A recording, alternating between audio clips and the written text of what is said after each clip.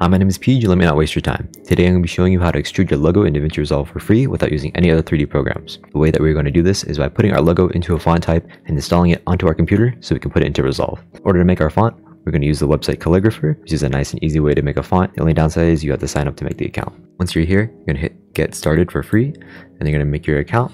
I'm going to do that right now. Once you verified your email, you're going to go to this screen and then you just hit start app.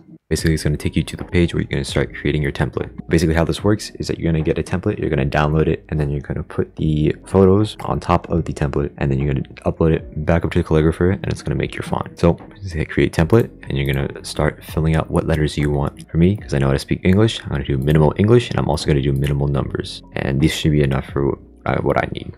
Now, hit download template. We're going to make sure that we have the file format on PNG, and then we're going to make the size of the template cells, put it all the way up so we have the most resolution in our logo. I'm just going to download this right here, and then download the zip file and save it.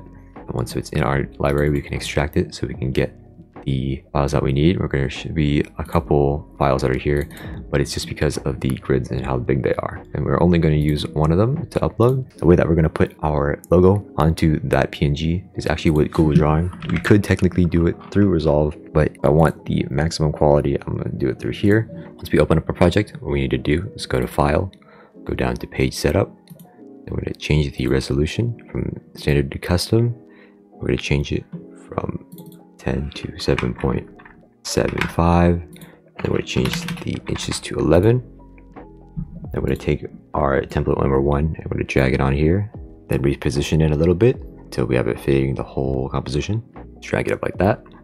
Next thing we're going to do is we're going to grab our logo from our library. It doesn't matter if it's black or white, because we're going to change it to black either way. I have this one here, so the shadow doesn't really matter that much, but we're just going to place the logo inside one of the boxes. Let's do 1. That seems more manageable and as big as possible, but not too close to the edge, so sometimes it's cut off at the edge. And then we're going to click the logo, we're going to right click it, go to format options, then in the recolor section we're going to change the recolor. I'm going to change it to black, just like that, and it should be good.